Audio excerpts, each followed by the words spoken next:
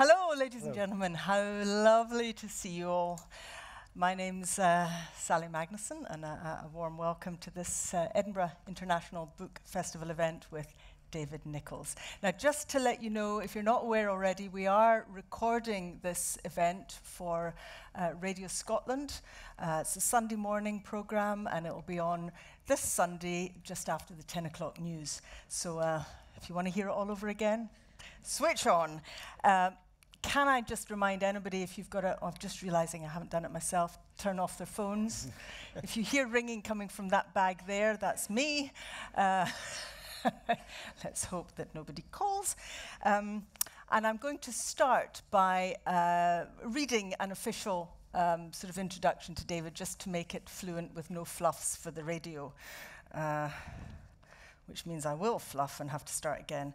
But here we go now, and then I'll let you do some almighty applause when I introduce David properly. Ladies and gentlemen, I'm delighted to welcome you to this Edinburgh International Book Festival event with David Nicholls, best-selling novelist, screenplay writer, failed actor. Is that right, David? That's fair enough. Yep, okay. And one of the most acute, sensitive, amusing, and page-turning chroniclers of the awkwardness and tenderness and agonies of adolescence and young love as you could ever hope to read. His latest novel, Sweet Sorrow, does it as ever beautifully. David's probably best known for the novel One Day, which was an enormous hit, if you remember, 10 years ago. Another novel, Us, was nominated for the Booker Prize in 2014. And he's also had gratifying success as a writer of screenplays. Earlier this year, he won a BAFTA for his adaptation of the Patrick Melrose books for television. Please give him a warm Edinburgh welcome. David Nicholls. Thank you.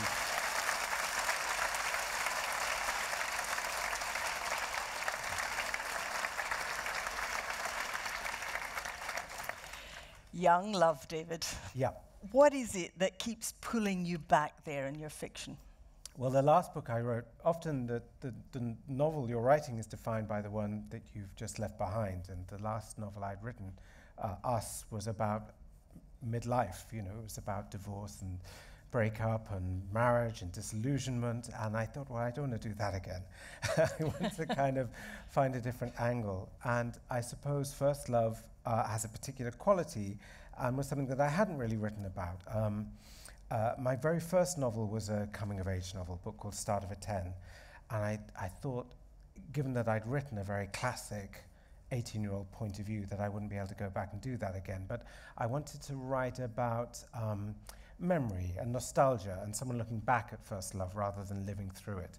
So this seemed to be a good area. And I also wanted to write about theatre, but from a theatre is a very, very hard thing to write about in fiction. It's how do you convey good acting? How do you convey the actual experience of being in a company? It's a very subjective, personal experience. How do you put that on the page? So I wanted to write about it, but from a kind of outsider's point of view, from at times quite a satirical point of view, a cynical point of view, but try and convey the experience of being in a play as a young person. Because many of my memorable memories, can we cut that out? No, David, we can't. Many of the most vivid experiences from my youth came from that experience of being in a group of people and putting on a play.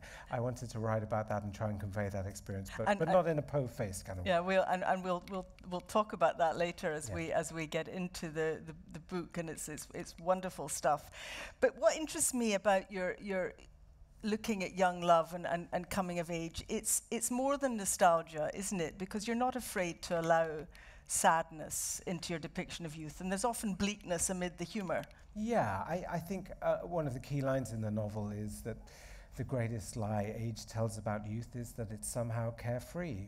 I certainly don't remember being 16 as a sort of particularly joyous time. You know, it's very troubling, and I think especially for boys at that age that there's a kind of noise and kind of gawkiness and a kind of clamour and a kind of showing off that maybe does conceal something a little sadder, more melancholy, more anxious. And I wanted to write about, you know, the tenderness and the anxiety and the loneliness of that age, as well as writing, you know, about the outrageous practical jokes and the sort of fooling around. I wanted to write something that was frank and honest about that experience. How did you come up with young Charlie Lewis, the kind of boy, as you depict him, nobody ever remembers from the school photo? Yeah, I think it was often when you create a character, when I wrote my Start of a 10, which was my first coming-of-age novel, Brian Jackson, the central character of that, was quite a big character. You know, he had all these sort of rather Adrian Mole-ish qualities of pretentiousness, and he was always making gaffes, and he was quite noisy and foolish. And I didn't want to write another Brian, you know. I wanted to write someone who maybe wasn't sure of himself, who hadn't quite worked out his place in the world. And also to cast him as a character in the play, cast him as a character who also doesn't seem to have any particular distinctive qualities. Benvolio, he plays Benvolio in Romeo and Juliet, we'll come to that later. But I feel that often 16, 17 is that point where you're just about to set, you know, you're trying to work out who you are. You still have time to change your signature and the way you laugh and your politics and your taste. You're still in a state of flux before you set into the adult version of yourself. And Charlie is someone who sees all these people who have a self-image, who seem to have a terrific confidence, a sense of what they want from life, and he doesn't yet possess that. He's rather self-conscious and unsure and uncertain about the future. And often also writing a novel in the first person, I'm always quite careful to write away from myself and my own experience. And Charlie has certain qualities that I absolutely didn't share. Yeah, well, tell us a bit about your upbringing, your childhood, your hinterland, and where it merges with Charlie's and where it doesn't. I think Charlie has just failed his GCSEs. He's just kind of been shot down in flames in the examination hall, one after another, and is very anxious about the future and unsure of what he wants. At 16, I was just getting a sense that I might be quite academic, that I might have a chance to go to university. No one in my family had been to university before, and I didn't really understand what it involved or how I'd get in, but I was very dogged and determined and quite good at taking exams. I mean, I don't think I was particularly bright. I just knew how to revise. I knew, and I worked very hard. And how would you characterize that background? The first boy to have a chance to go to university in a working class background. Yeah, my dad worked in a cake factory. He was a mechanic. He was a production engineer. He kept the production lines going as they made Battenbergs and fondant fancies. And my mum was a dinner lady, and then she worked for the local council. And I didn't, as I say, I was very bookish. And in that way, when you're 15, 16, you present an image to the world, and you kind of work on it and work towards it, and it becomes quite fixed. And I think I was, a swot. I was a kind of bookish and a would-be intellectual. I'm very Adrian Mole-ish, kind of pretentiousness. And Charlie isn't that at all. Charlie is quite fearful of the future, uncertain of where life is leading him. His parents have just broken up, so he's living alone with his father. He and his father can't really talk to each other. So he's much more, I suppose, much more directionless than I was at that age. But what we did share, I think, was a kind of social awkwardness, a kind of gaucheness, a kind of endless gaffes and saying the wrong thing and being very self-aware as we speak, trying to work out. It's almost as if you have what you say and the running commentary that runs above it, and I think that's quite a common experience at that time of life. And one of the most affectionate and I felt heartfelt depictions in the book was near the beginning when he's at the school dance. Yeah. Read us a bit from that. Charlie's experience with kissing. So. Was it heartfelt? I mean, do I detect a little bit of Nicholls' experience in there? The kissing thing? No, I Googled that. I asked other people. The novel starts at the last day of his school and the school disco, and it's the Slowies. I think the song is Careless Whisper, and Charlie has been asked to dance, and his friends are watching from the edge of the dance floor. That's the only other thing you need to know. Lloyd and Fox, his friends, are watching. So the chapter is called Slowies. I held out my arms, and for a moment we found ourselves standing with gripped hands out to the side like pensioners at a tea dance. Emily corrected me, placing my hand on the small of her back, and as we began our first rotation, I closed my eyes and tried to identify an emotion. The artificial starlight suggested I ought to feel romantic. The rasping saxophone, an awareness of her pelvis, and the clasp of her bra should have been enough to spark desire, but embarrassment was the emotion I recognized, and the only longing I felt was for the end of the song. Love and desire were too tangled up with ridicule, and sure enough, at the edge of the dance floor, Lloyd was waggling his tongue lewdly while Fox turned his back, crossed his arms, and caressed his own shoulder blades. I adjusted my right hand so that only the middle finger showed, which seemed pretty witty to me, and we revolved away as the saxophone played on. Say something, say anything. Emily spoke first. You smell of boys. Oh yeah, it's my old games kit. It's all I had, I'm sorry. No, I like it, she said, and snuffled into my neck, and I felt a wetness there that might have been a kiss or the dab of a damp flannel.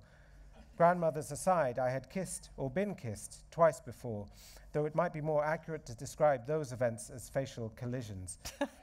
The first occasion was in a darkened audio-visual exhibit on a history field trip to Roman remains. There's no reason why anyone should instinctively know how to kiss, like snowboarding or tap dancing. It can't be learned from watching. But Becky Boyne had taken her instruction from Disney fairy tales, pursing her lips into a tight, dry bud that she tapped around my face like a bird getting nuts from a feeder. Films had also taught us that a kiss was not a kiss unless it made a noise, and so each point of contact was accompanied by a little lip-smacking sound as artificial as the clip-clop that represents a horse. Eyes open or closed. I kept them open in case of discovery or attack, and read the wall display behind her. The Romans, I noted, had pioneered underfloor heating. And on it went, the tap, tap, tap becoming harder and more insistent, like someone trying to unblock a stapler. Kissing Sharon Finley, on the other hand, was an angry, open-mouthed, frenzied shark attack. Both of us jammed down the back of a sofa. Harper had a den, a concrete bunker in the basement of his house that held a certain notoriety and on Friday nights resembled the Playboy Mansion's fallout shelter. Here, Harper presided over exclusive, high-rolling DVD parties, doling out own-brand lager spiked with soluble aspirin, the olive in our martini, to be drunk through a straw and potent enough to send us behind the sofa, kissing amongst the dust balls and the dead flies. I had never been more aware that the tongue was a muscle, a powerful, skinless muscle, like the arm of a starfish. And when my tongue tried to fight back against Sharon's, they had wrestled like drunks trying to squeeze past each other in a corridor. Whenever I tried to raise my head, it was ground back down into the dusty underlay with the same kind of force and motion required to juice a grapefruit. I retain a certain memory that when Sharon Finley belched, my cheeks puffed out. And when we finally pulled apart, she wiped her mouth along the entire length of her arm. The experience left me shaken and sore-jawed with 2 small rips in the corner of my mouth, a third in the root of my tongue, and nauseous too from what must conservatively have been half a pint of someone else's saliva. But I was also strangely excited, as if after some harrowing fairground ride, so that I wasn't sure if I wanted to do it again immediately or never again in my life.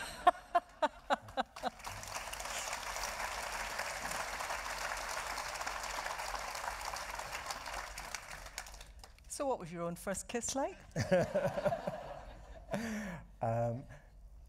Well, it wasn't dissimilar, I suppose. But I think, again, you know, it's not why on earth would you be able to do that at 15, 16? There's no reason why you should any of these things should be anything other than both terrifying and thrilling at the same time. Well, it's wonderfully depicted and completely gross. Charlie then meets someone he has entirely different feelings about kissing, and we will come to that in a minute. But while falling in love, he's also trying to work out a rather complicated relationship with his dad. Yes. Problem relationships with fathers feature quite a lot in your fiction. I'm just wondering, is there something personal there that you've been trying to work through? I don't know if I'm trying to work through it. I mean, as a kind of form of therapy, I think writing fiction doesn't really provide the kind of solutions you necessarily need. But it's certainly something I think about a lot. I mean, I did the film adaptation of And When Did You Last See Your Father by Blake Morrison.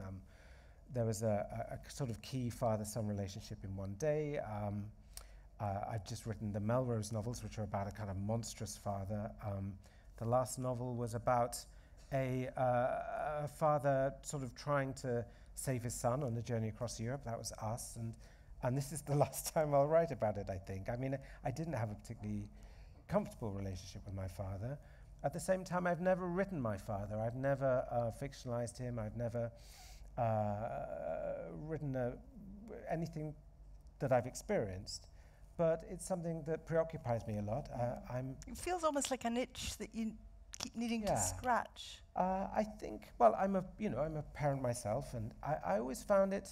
My father, the last novel I wrote was a novel called Us, and it began as a story about marriage and relationships, and then I stopped writing it halfway through because my father became quite ill, and then he died, and I took a little bit of time off, and then went back to write the second half of the novel, and something happened to the novel. It became absolutely about a father and son relationship.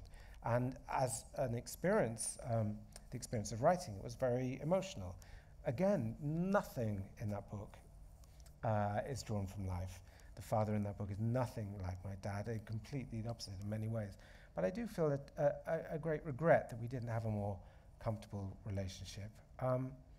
My father was made redundant at about my age, in his sort of early 50s, just at the point that I was going off to university and kind of relishing the experience and kind of completely burying myself in this world of plays and books and poetry and film. And I was so preoccupied with that I don't think I paid much attention to what he was going through. In fact, I think I was probably a bit dismissive of it, certainly insensitive about it, in a way that is not unusual for teenagers, because there's so much happening to you.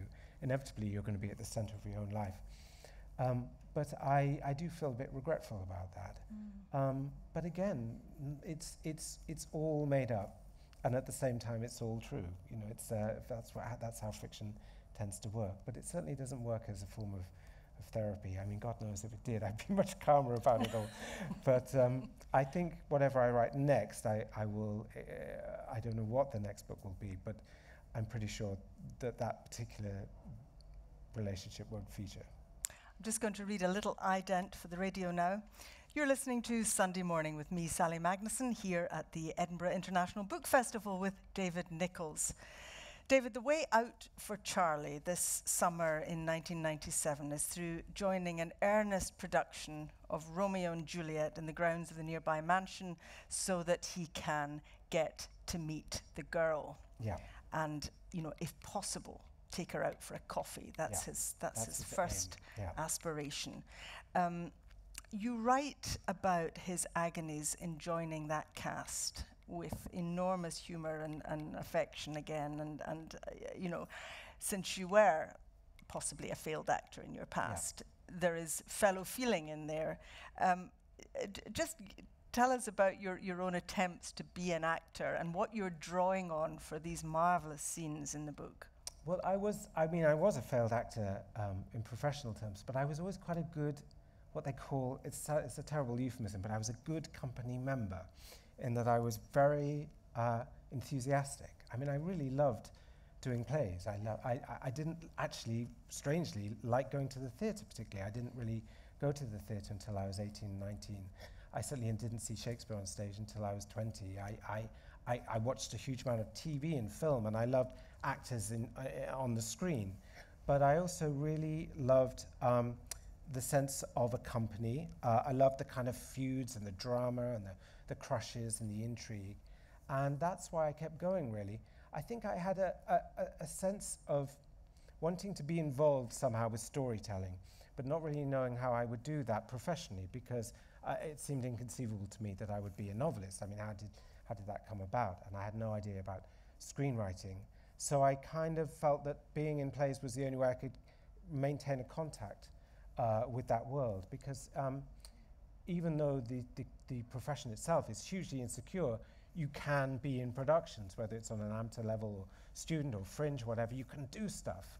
So for most of my 20s I was an actor, but I only ever played tiny parts. I was at the National Theatre for a long time, playing soldiers and servants and little walk-on parts and understudying roles, learning these great, huge, wonderful roles, Constantine and the Seagull and all these fantastic parts, and just never performing them, or performing them to an empty theatre. You know, I've played Constantine in the Seagull on the stage of the National Theatre to an empty auditorium, which is a very particular experience. And I loved it. I was very, very happy to be doing it.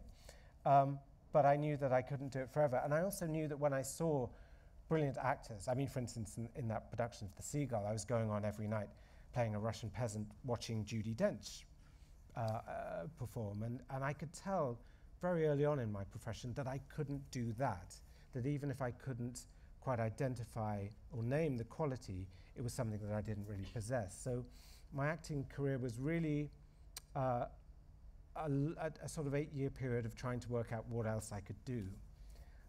One of my best jobs, an early job, was I was cast in the first production of Arcadia, Tom Stoppard's Arcadia. And I was sat in the rehearsal room week after week after week, seeing this play come to life, seeing the play change, seeing Tom Stoppard do little rewrites on the spot, seeing these brilliant actors, Harriet Walter, Bill Nye, or whatever, inhabit these roles. And I think I got a sense that I couldn't do that, but that I was fascinated by the process of writing. I was fascinated at how this play transformed, and also what the actors contributed to the production.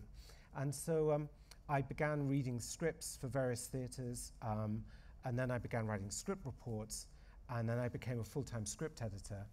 I had to choose between a 2-year job at the RSC in a touring production of Twelfth Night, playing Valentine, who has, I think, 2 lines, or being a script reader for BBC Radio. And I took that path and found that was a much better fit. But, you know, I had 8 years of largely being unemployed, and when I was employed, often giving quite bad performances, or not performing at all, still being in the production, but not really doing anything you could call acting. And it was a strange kind of apprenticeship for writing. I didn't have the confidence to show anyone my writing when I was 22 or 23 or 29, but as I came at it from another direction, and I was sort of eased into it. Well, you say you enjoyed the experience. Charlie Lewis absolutely doesn't enjoy, and you send up beautifully the sort of slight pretentiousness of the whole operation going on at the mansion. But give us a flavour. Read us the scene where he's met this delectable Fran Fisher, who's same age as he is, but sort of massively more confident and experienced, and she has sort of enticed him into this play. Yes. And they've had a day of rehearsals, I think I'm right in saying, at this point, and they're walking home. That's right. They've been doing the trust exercises and the name games and improvisations, and for Charlie it's been absolute torture. But it's the price he has to pay, and this is their first walk home. We walked the length of the driveway in silence, and it was a long driveway. Then out into the canopied lane that led down to the main road, and still the only voice was the one in my head, the voice that ordered me, concentrate. This will matter. Concentrate. I'm sorry we didn't get to talk today, she said. Yeah, it was quite full on. We walked further. I thought maybe you were avoiding me, I said. Not at all. I tried, but every time I looked up, you were pretending to be a cat, so... And here she laughed. Too much, I thought, and stowed her hair behind her ear. Yes, sorry about that. If anything, I thought you were avoiding me. God, no. It had never occurred to me that being aloof might be interpreted as aloofness. It's just I'm not used to that kind of stuff. I don't think anyone ever gets used to it. We walked on. The heat of the day still lingered under the canopy, the still air blurred here and there with clouds of midges like thumbprints on a photo. Some way off we could hear the low hum of the motorway, and I was aware too of the chatter of the theatre company members behind us, keeping their distance, stalking. So, be honest, she said. Did you hate every second? Is that how it looked? Sometimes. When you were being a statue, I thought you were suddenly going to, lash out. I'm no good at that stuff. You were. I thought your human steam engine was amazing, and I don't say that kind of thing lightly. And here she started laughing again, putting her hand to her mouth. Well, like I said, it's not my thing. So why did you come? I kept my eyes fixed ahead. Try something new, keeps you busy. Off the streets, out of trouble. Are you in trouble? Not really, just bored at home. And were you bored today? Not bored? Well, there you are then. Embarrassed. Yeah, well, everyone gets that to begin with. It's like when you join the Foreign Legion or the SAS and you have to carry a fridge on your back and drink your own wee or whatever. Here you have to play the hat game. It's so we're all bonded and uninhibited. Do you feel bonded? Not massively bonded. Uninhibited? Inhibited. Well, maybe once we start working on the play. What's your part? I don't know, Sam something? Samson. Well, there you go. Lots of insults, lots of bawdy jokes. He's a real saucy little lad. Oh, God, I said. Just don't do that thing when you thrust your hips. Leave that to Juliet. Which is you? It is, she pulled a face. It is. The eponymous role, I said. She laughed. Though the eponymous role is not always the best role. Ideally, I suppose you'd rather be playing Samson, I said. That's my dream. We smiled at each other and walked on through the soft green marine light, dappled and shimmering like the water in a rock pool. Observations like this would come to me occasionally, things that might pass as poetry, and I thought about pointing it out, the rock pool thing, unsure if this would make me seem poetical or a bit of a knob. There was some overlap between the two, so I decided to keep my observation to myself. I'll stop there. Thank you.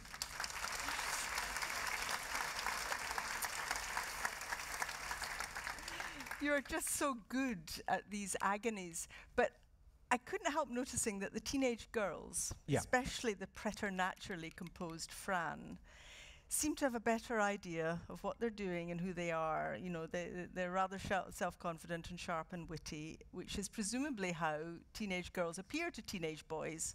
I just wondered if you really think they're like that? I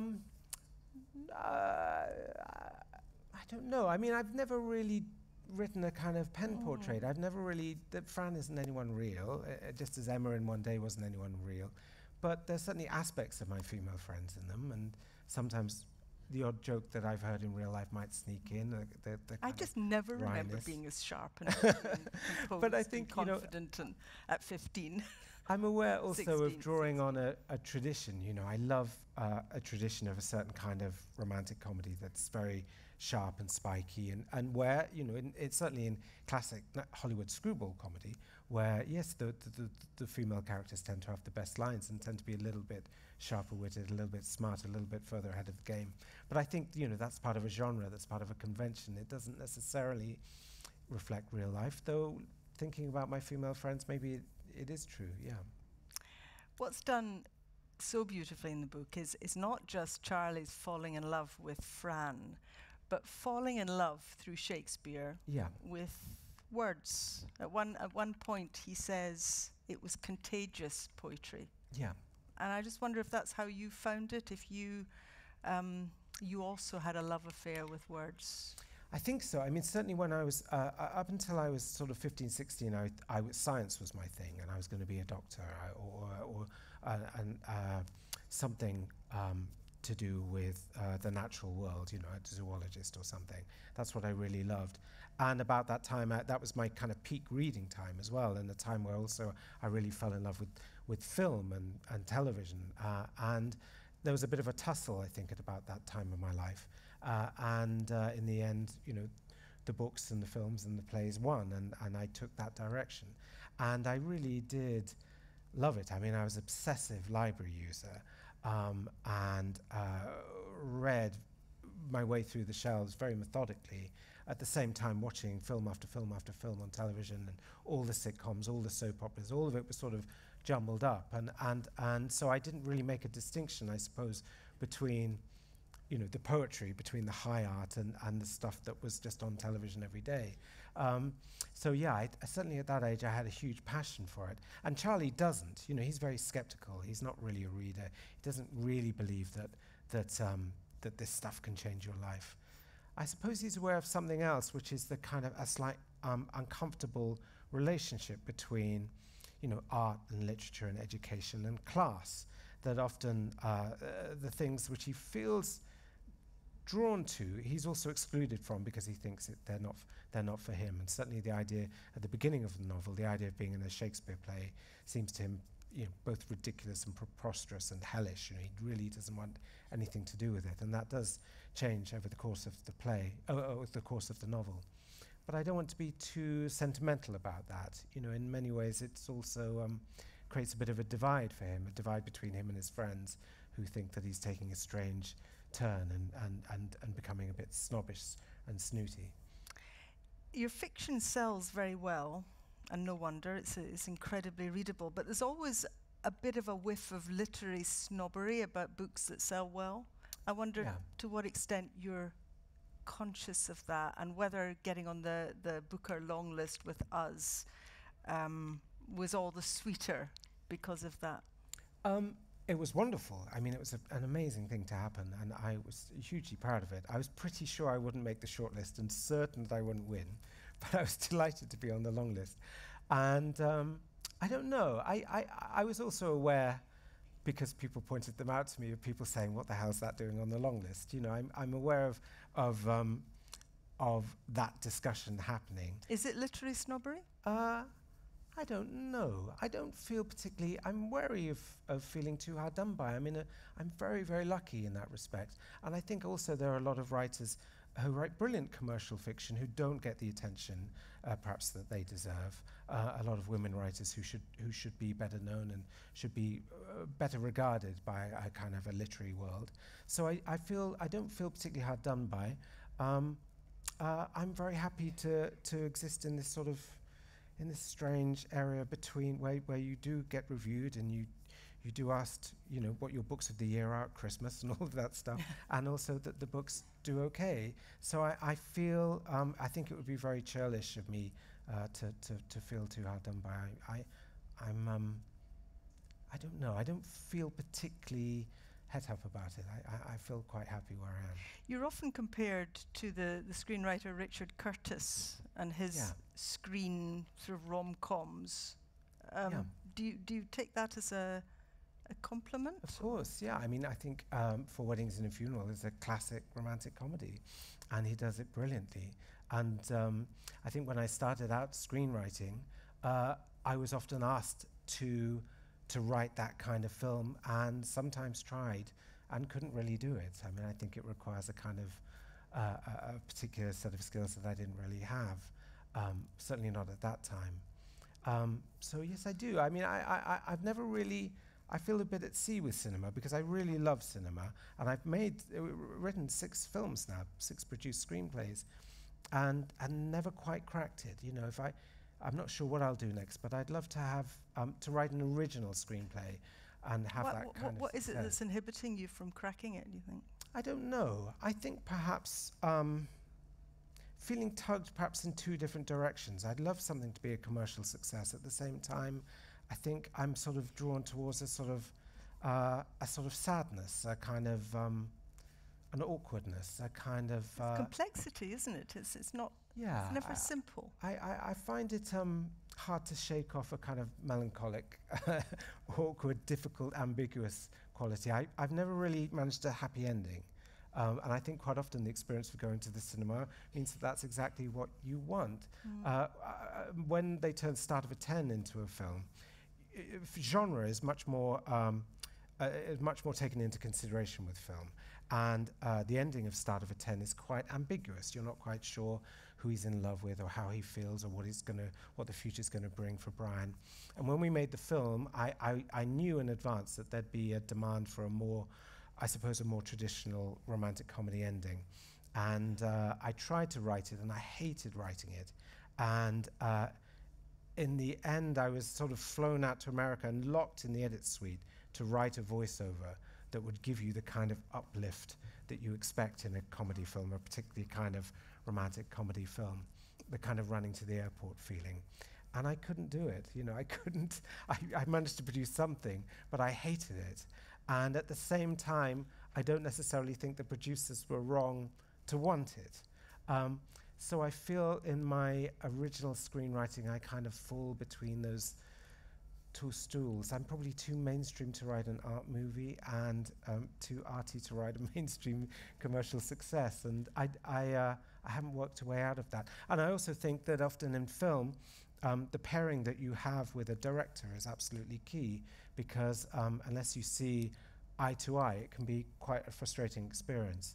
And I've never quite found that perfect match. It's a bit like I've been on 6 quite enjoyable but not entirely successful dates with different directors, and never quite found the right match. Well, you've had a very successful date with screen adaptations such as Patrick Melrose books, which have some very dark corners. Yes. How exhilarating did you find it to explore somebody else's rather darker fictional universe? Well, it was wonderful. I mean, it was a very long process, so it wasn't exhilarating for 5 years. It was quite frustrating for quite a lot of it. But I really loved those books, and in a way, Melrose was the perfect source material, because the books were extremely well regarded, but not perhaps as well known as they ought to be. So there was the opportunity to introduce new readers to the world, and at the same time, I was very keen to do a largely faithful adaptation for the people who did know and love the books.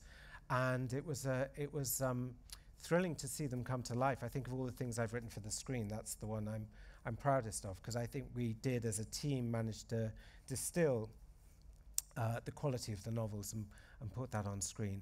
But it was very, very dark material, and to write the scripts, I listened to the audiobooks constantly for about 3 or 4 years. Whenever I left the house, I just press play and walk around listening to these audiobooks in my head, so that I could not recite it, but I pretty much knew where everything came. And it's a very dark world, you know. It's a world that's entirely free of traditional romantic love, and that was great for me as a writer to be able to do something new. Quite often, I find that the writers I've adapted, whether it's Dickens or Hardy or Edwardson or Auburn, they've kind of given a boost and a leg up to my own writing. Because inevitably you have to invent new stuff. You have to write in the style of. You have to produce scenes that sound like Edwardson Auburn, even though they're not Edwardson Auburn. And you find it's very reassuring to find out that you can do it. You can do it without seeing the join. And so I think my own books have become kind of more varied and confident because of the contact I've had with these other great novelists. So I'm extremely grateful for that as well. But I could never sit down and write that story without the boost, the leg up, the starting point that the novels provide. What do you find hardest about writing novels yourself? I mean, is it a plot or characterization, finding the idea in the first place, structuring? Yeah, I think the initial idea is terrifically difficult, and you know, it's been the last 2 novels. It's almost 6 years since Us, and 10 years now since One Day, and I'd love to write more, but I feel that I have to feel very confident and passionate about the story and characters before I can begin. When I've tried to improvise a novel, I've always ended up throwing it away, and so it doesn't happen as often as I'd like. And at the moment, it's the idea of writing another book seems impossible. I mean, I feel like, you know, the well really is dry now. That's it. I've written everything that I have to say. Do you have it mapped out in your head and imagination before you write the first word? I mean, very briefly, the process for this book was that I had a kind of scrapbook, a kind of a document just called novel that I could put anything in and no one would ever see it. And for about a year, I filled that up with little extracts and passages and descriptive passages and exchanges of dialogue and character sketches and story ideas, and roughly based around the ideas of coming of age, putting on a play, first love. And this document grew to about 75,000 words. Then I had a pause where I went off and worked on Patrick Melrose quite intently for a while, and then I went back and printed out the document and just highlighted what I thought was worthwhile and good. and usable. And that was about 15,000 words. And then I opened a new document, which was called Summer, and I began writing, chapter 1 and working through the book. But I couldn't have done that second stage until I had a pretty comprehensive set of notes. And I spent about a year writing the first draft, another 4 months writing the second draft, 6 weeks doing a third draft, 3 weeks doing a copy edit, 2 weeks doing a proofread, and that was the process. And that process, I'm making it sound like that's a kind of recipe. It really isn't. Every book has been different. But that was how the last book works. And I wouldn't have written chapter 1 until I had a pretty good idea of what the final chapter was going to be. And are you one of these writers who says, my characters just took me over? I was taken completely by surprise, and I went over there when I had meant to go there. No, not at all. No, I feel like I know. I mean, it's interesting. My career as an actor was a bit of a disaster, but I did learn certain techniques that actors apply when they apply to playing a role that have proved very useful in writing a novel. What does this character want? What is this character's biographical background? What's this character's favorite song? And I wouldn't start writing a novel until I was pretty sure that I could answer all of those questions, and that the character was setting out on a journey to a certain point, a predetermined point. And so, there are things that take me by surprise emotionally, that I find certain things touching, or exchanges of dialogue that I hadn't expected. It's not all preconceived, pre-planned, but I largely know what the arc is going to be, because I've come from screenwriting and acting where, well, certainly with screenwriting, architecture is quite important. I'm full of admiration for writers who can improvise and find their way as they go along. But every time I've tried that, I've always ended up putting a horrible number of words in the little virtual bin in the right-hand corner of the computer. But I think it is one of the key to your novel's, S' readability is because you are structuring it so carefully. You're withholding information here. You're dropping it in there. There's a sense of discipline in the writing that the reader trusts. The reader trusts that if you take us here or there, it's because you're going to take us there somewhere else later, and we can relax into it, I think. I mean, it's lovely to hear that. I don't necessarily think fiction always has to be like that. I think one of the pleasures of fiction is it can go off on tangents, and it can speculate on certain things, and not everything has to serve the plot. I think sometimes I apply a kind of edit suite mentality to writing a book. When you put something on screen, whether it's TV or film, every minute costs a huge amount of money, and so people are constantly going to ask you, do we need this? What's this for? Is this telling us something that we already know? Is this repetitious? Is this subplot really working? And so there's quite a lot of striking out. And I ask myself the same questions, I think, when I'm writing fiction. Have we had this chapter before? Is it better not to know this just yet? And that comes to me naturally because that's how I learnt, because I learnt screenwriting before I learnt writing fiction. Now, I really don't think that's a demand we should make of novelists. I think I read many novelists where I feel that these chapters are unnecessary, but they're also wonderful in themselves because they're prose. They're words on the page. They're not costing anything. You're not having to hire actors or costumes or lighting equipment. And there's no reason why books need to function as screenplays in another form. But I am, as a novelist, very influenced by film and TV. I love writing dialogue. I tend to write 3-act structures. I think quite a lot about withholding information, how time is used. So yeah, I kind of, that comes naturally, I think. But it's not something that I necessarily look for in the writers I enjoy. And finally, you don't know what's coming next, is that right? And you're feeling a bit arid, perhaps? I am a little bit. I feel we're currently, while I'm publicising Sweet Sorrow, which I'm enjoying massively, we're filming the BBC TV adaptation of my last book, Us, with Tom Hollander playing Douglas, for those of you who know the novel. He's being really wonderful.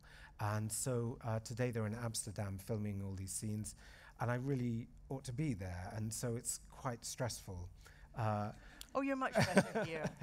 It's quite stressful seeing the rushes, because the rushes, it's too late. You know, when you see the rushes, it's all gone. It's all been filmed. That's it.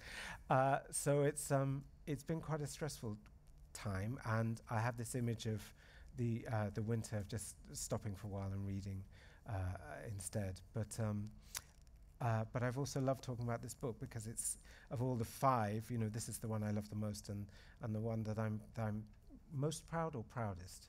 I want to get it right if it's going out on radio. But you're not going to stop. You're waiting for the next one to come to you. Yeah. Yes. I mean, I really would love to be more prolific. I would love to write more prose, because screenwriting is also terrific fun, but very, very, very stressful for a lot of the time. So I'd love to write another book before too long. Okay.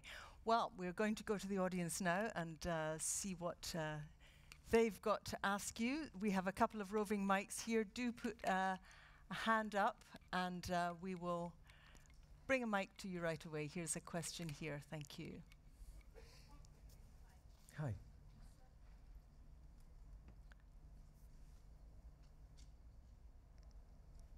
You said about being an actor looking at the screenwriter and you know, getting interested in that. What's it like in reverse, you know, when you're writing and then you're looking at actors interpreting your characters?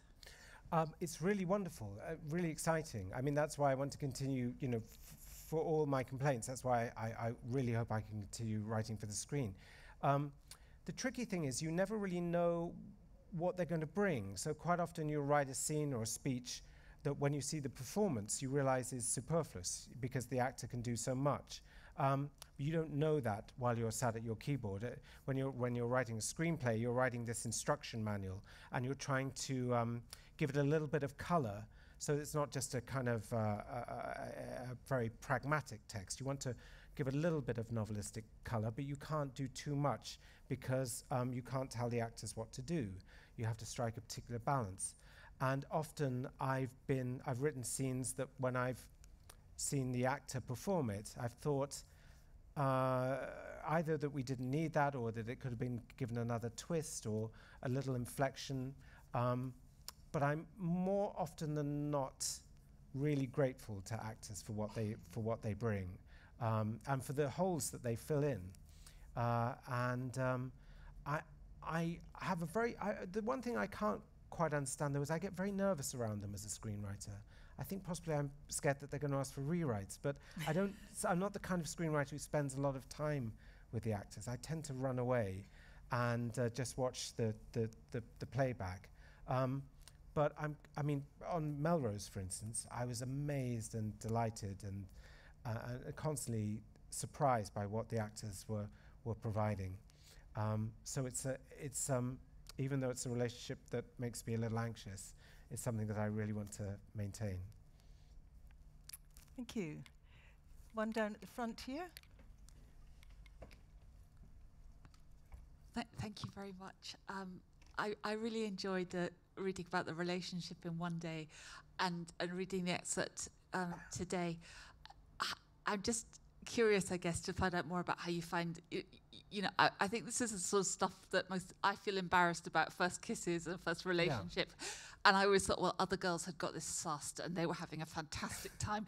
And it's come as a great relief and lots of reassurance to know that actually other people weren't having such a great time. But it feels like you're one of the first people to write about this stuff. And I just love to know a bit more about, you know, the thinking about it and how you've basically broken taboos, I guess, to do it.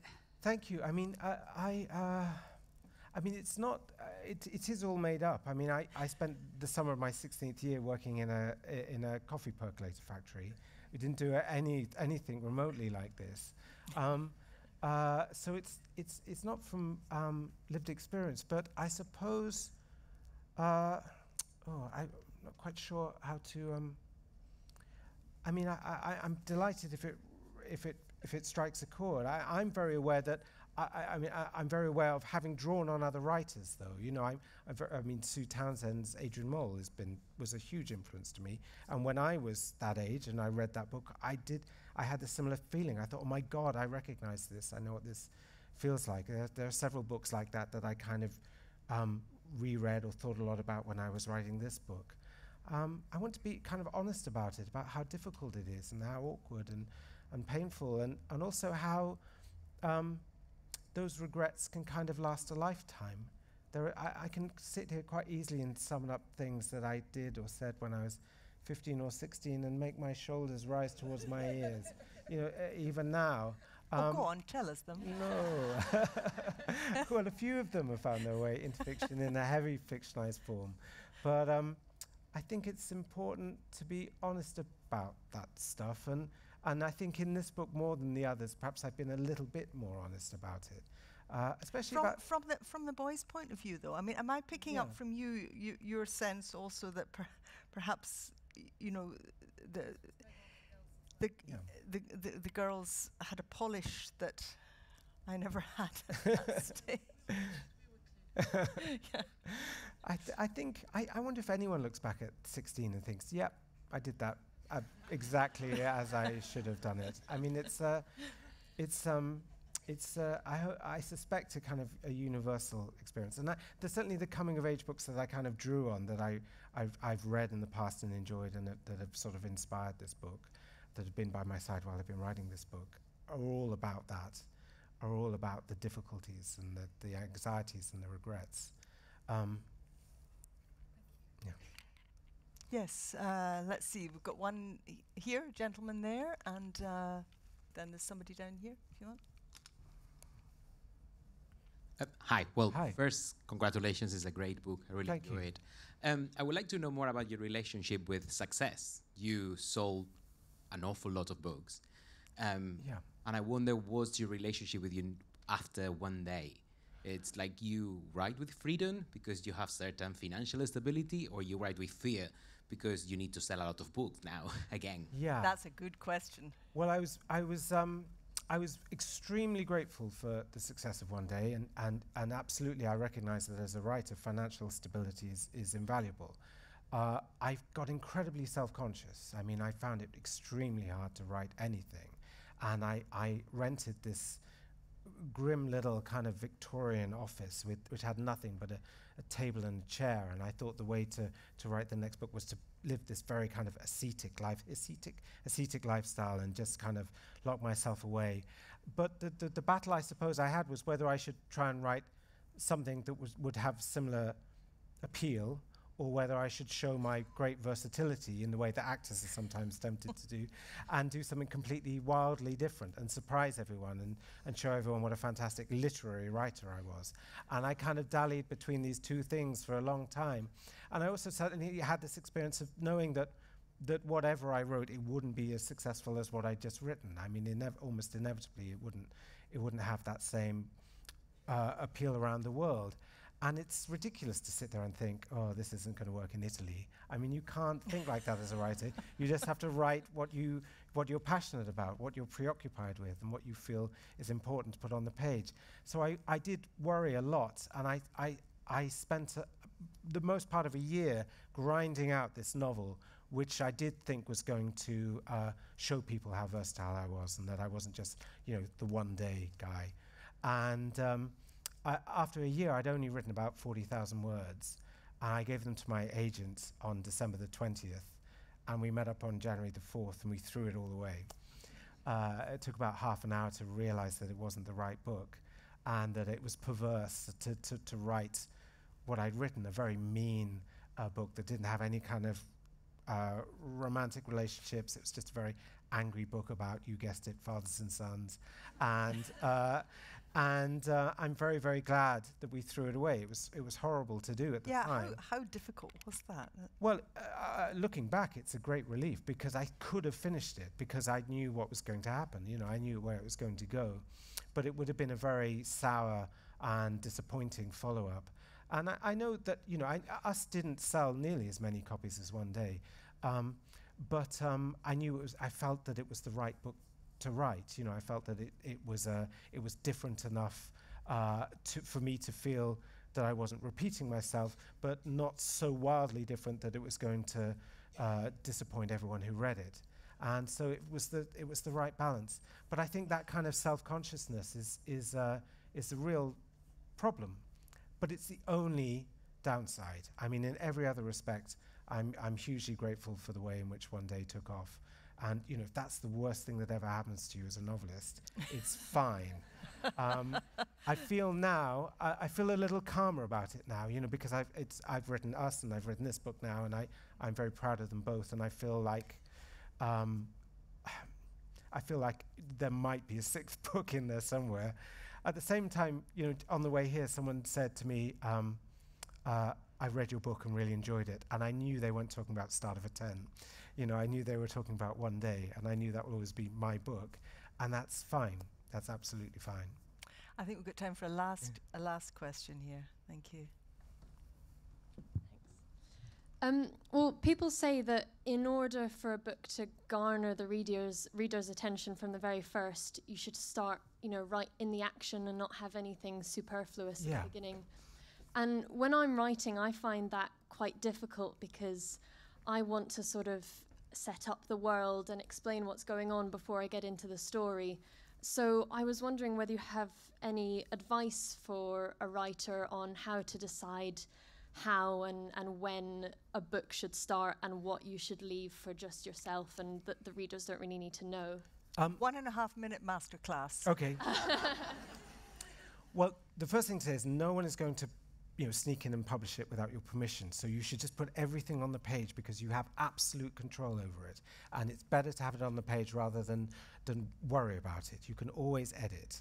And I would just get it all down, set up the world, find 1 or 2 trusted readers and pass it on to them and ask them exactly that question. But you may well find that the first 10 or 15,000 words are superfluous, or that you can take the best of it and put it later. That's absolutely what happened to this book. I mean, I won't get into it too much because many people won't have read it, but this book was much more chronological and it told the whole story of the parents' marriage, and it wasn't until page 80 that he met Fran. Well, if you're going to write a love story, if you're going to write about first love, you can't wait until you're nearly a third of the way into the book for that meeting to take place. Now, if I'd sat and worried about that before I started typing, I'd have never written anything. But because I'd written all of that stuff, because I was able to cut it and put it into a separate file and know that it was still there, then it was absolutely fine. So my advice would be just put it on the page and edit. You know, technology makes it so much easier. It's much better to have this big bag of stuff than worry about every single word coming out being exactly the right word. So you will definitely have plenty of chances to reorganize and restructure, cut things, move things later, all of that stuff. Ladies and gentlemen, I'm afraid that brings this event to a close. Sweet Sorrow is published by Hodder and Stoughton. David, it's been a joy. Thank you very much. Please join me in showing our warm appreciation to David Nicholls. Thank you very much. Thank you.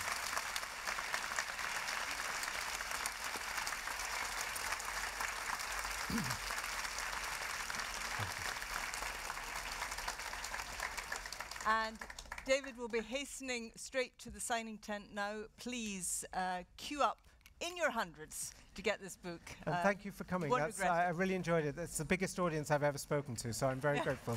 Thank you very much.